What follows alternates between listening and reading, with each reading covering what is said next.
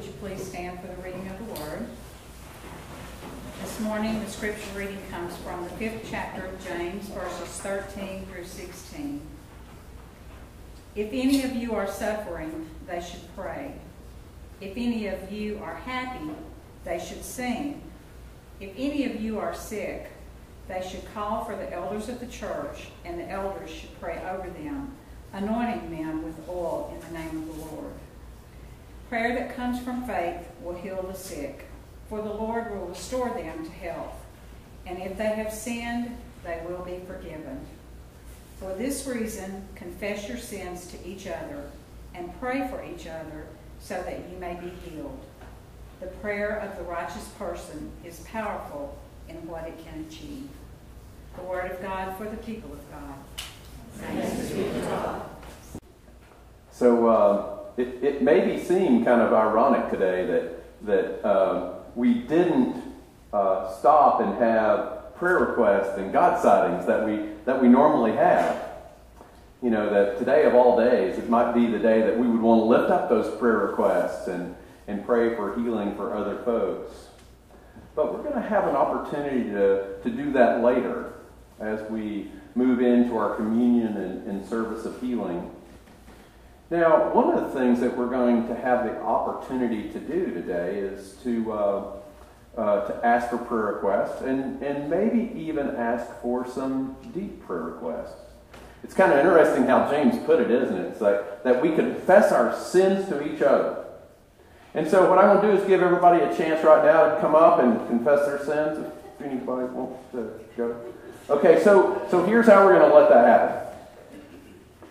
happen. If there is anything that you know you do want to confess, you know, feel free to write it down on a card.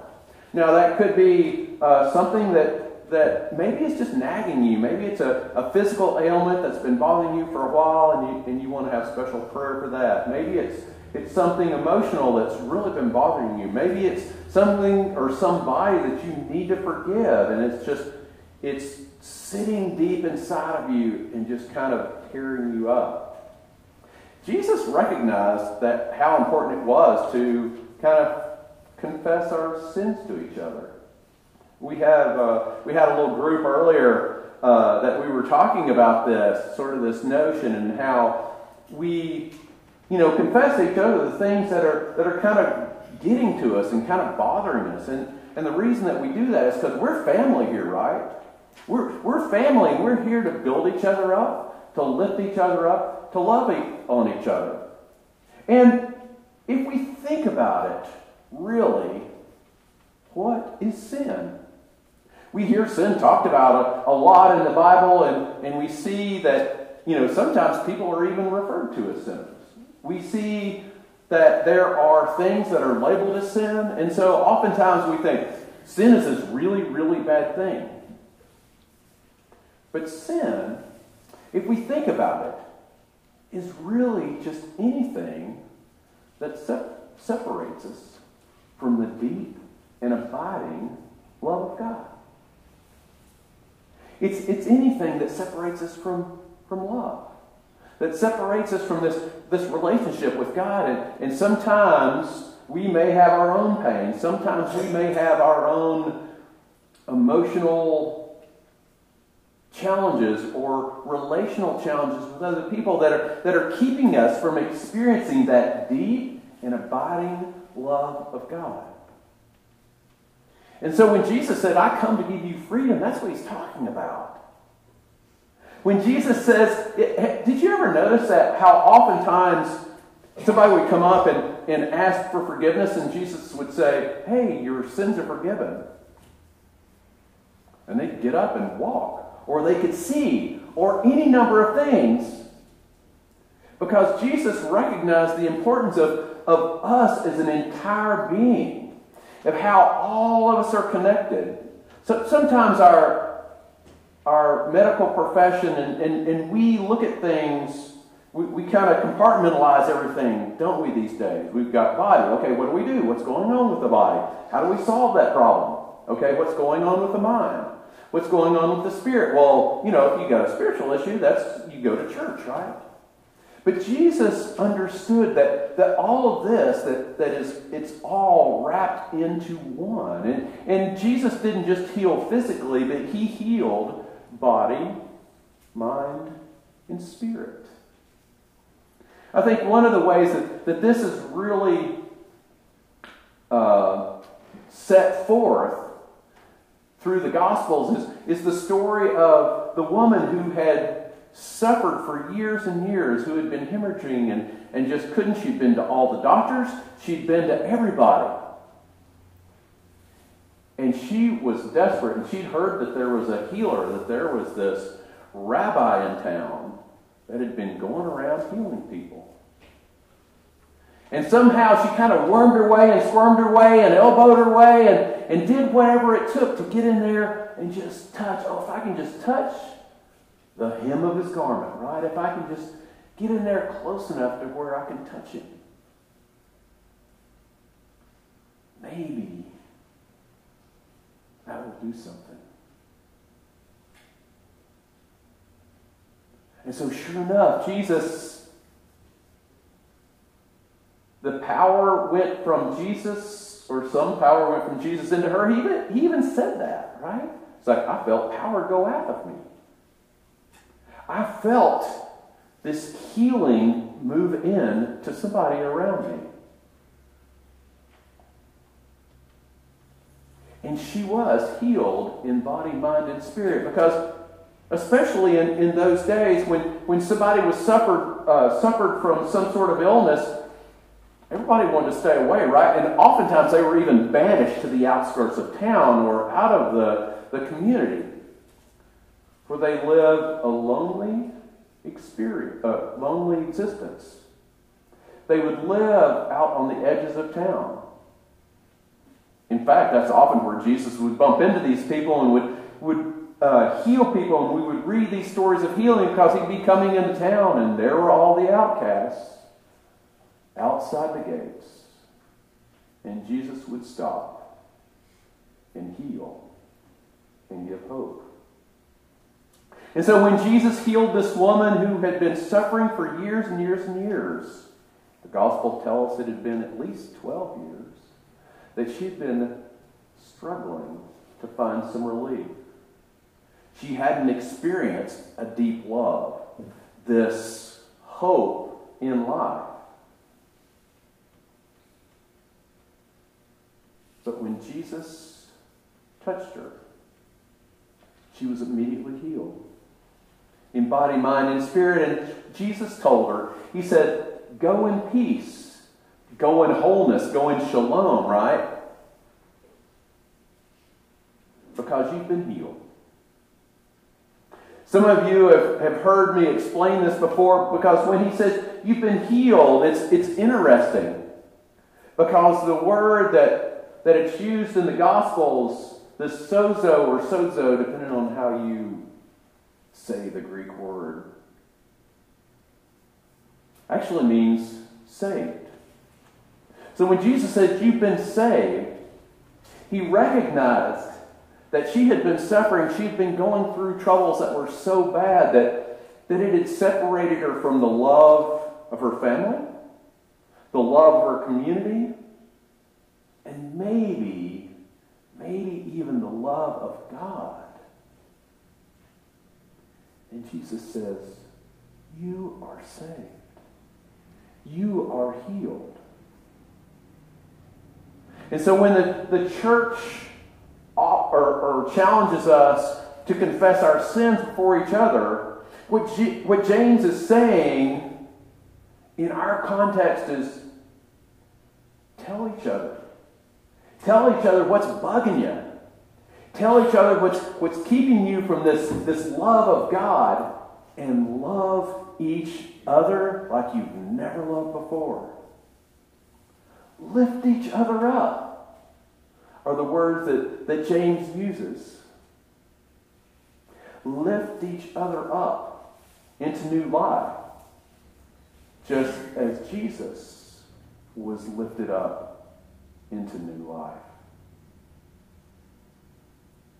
Because Jesus promises new life here. Jesus promises new life eternally. And it begins here, with God's kingdom on earth. It begins right here in our family, as we lift each other up in encouraging prayer, through anointing with oil, and through sharing God's love with each other. And then, because we are family, because we are God's children, we can be healed.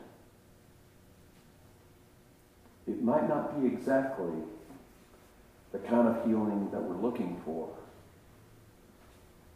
but we will be restored into God's peace and with God's hope. So today, when we come up to receive communion, what we typically do is we typically invite people to come up to the altar, and people will gather around the altar and receive communion and be in a time of prayer and reflection. It's how we normally do it. So we're going to do it that way again today, but then we're going to have a healing team that follows the communion team. And so we're going to ask if there's anything that you would like to confess. If there's anything you would like us to pray for. And if there's anything that you want to say it. If there's something that you desperately want to say, but just can't quite get it out of your lips, but you still want me to pray for you, feel free to write it down on one of the little prayer cards that's in the pews and leave it up at the altar. I will collect them at the end of the service and pray for you, and even if you need me to, I will follow up with you, and we'll get together and figure out the best way to give you healing in body, mind, and spirit, so that you can be restored, so that you can feel that deep depth of God's love in your life, however that looks. Because we're family. God loves us, everyone. Thanks be to God. Let us pray. Loving God, you desire that all would be restored by your healing grace. Forgive your church for the times when we have hurt others by omission or of right words or actions, and forgive us for the times that we have intentionally hurt others, separating them from your restorative love. Heal our hearts, heal our bodies, heal our minds, perfect us in your love, so that we might be healed and your kingdom restored. Amen. And so today, you may have noticed that there's a little insert. And so for those of us that typically do communion here, this is a little bit of a departure. So we do have an insert that we're going to use. And the reason I wanted to use this is that I think it's a really good one that speaks to us in our hurt, and speaks to us of healing as we come together around the table. When Jesus gathered around the table with oftentimes the last, the least, and the lost, and the outcasts, those that typically nobody would want to sit with, Jesus healed. Jesus healed them. He built loving relationships with them. He restored them. And so today, I want to make sure that we are restored as well. And so, a couple little things. What we'll do is we'll have the choir come first, and then so we'll serve them, and then we'll have the ushers bring the congregation up. And also sometimes people like to leave a little some money up at the altar as a special offering. If you leave anything at the altar, it goes straight to our benevolent fund called the Good Samaritan Fund, which reaches out to the last, the least, and the lost in our community. And we're grateful to have that because it does reach a lot of people that desperately need it. And then also when we receive communion, again, everybody's welcome at Jesus' table, right? So if you're sitting in this congregation, you're welcome at Jesus' table. And if somebody wants to go out and collect people off the streets, they're welcome at Jesus' table too. I've got 5 minutes if anybody wants to go do that right now. Okay. But everybody's welcome at Jesus' table, right? So if you want to come to Jesus' table, we invite you to come. And also when we receive communion, we receive it, so we'll give you bread first, and then then after you receive the bread with open hands and open heart, as we receive God's love, then we'll take the bread as the next person comes up and offers the blessing. We will dip the bread in the juice and then eat it. And this is the method that we call intinction. And if you forget and get really excited and eat the bread before dipping it in the juice, it's okay because God allows do-overs. Just say it. So I think that's all the things that I need to say before we get started. And so now I'm going to invite those that are helping serve communion and our healers to please come up. And also, if I remember correctly, our bread this morning is gluten-free, right, Shirley? Is that the little one? The little one. So we'll make sure that, right? He finally gets it right. So we do have a gluten-free alternative if you prefer a gluten-free alternative. So if you would please turn with me in your bulletin insert. And let's join together. The Lord be with you. Also with you. Lift up your hearts. We lift them up to the Lord. Let us give thanks to the Lord our God. It is right to give our thanks and praise. It is right and a good and joyful thing, always and everywhere, to give thanks to you, Almighty God.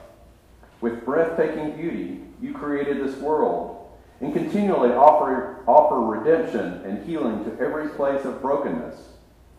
You created us one family beyond all divisions, and you have given us a great gift in sharing the good news of your love. We are grateful that we take our place in a long line of faithful people in declaring your praise. And so, with your people on earth and all the company of heaven, we lift up our voices to join their unending hymn of praise. Holy, holy, holy Lord, God of power and might, heaven and earth are full of your glory. Hosanna in the highest. Blessed is he who comes in the name of the Lord. Hosanna in the highest. Holy are you, and blessed is your Son, Jesus Christ. When Jesus was on earth, he invited people to be transformed into a whole life. In spite of discouraging circumstances and constant challenges, he did not shrink back from the unique contributions he, as God's Son, had to offer the world. He was faithful through every adversity, misunderstanding, and heartache. From the beginning of his public ministry, he called others to share in his ministry. Today, we give thanks that he has called us to follow him in example, teaching, and resurrection power. He has called us to be his witnesses to the ends of the earth and to make disciples of all. May the sharing of this meal seal us anew for our high calling. On the night in which he gave himself up for us, Jesus took bread, gave thanks to you, broke the bread, gave it to his disciples, and said, "Take, eat. This is my body, which is given for you. Do this in remembrance of me."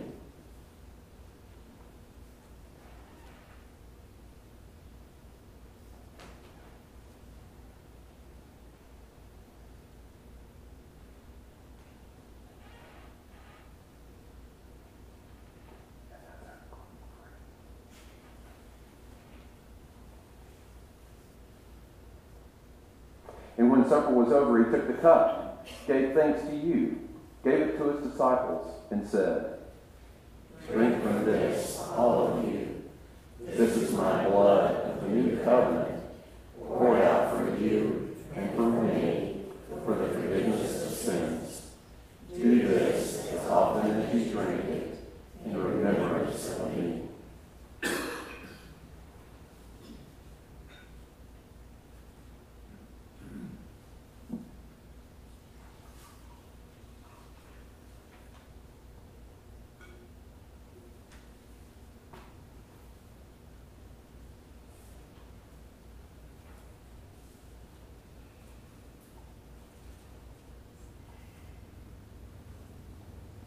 And so in remembrance of these, your mighty acts in Jesus Christ, we offer ourselves in praise and thanksgiving as a holy and living sacrifice in union with Christ offering for us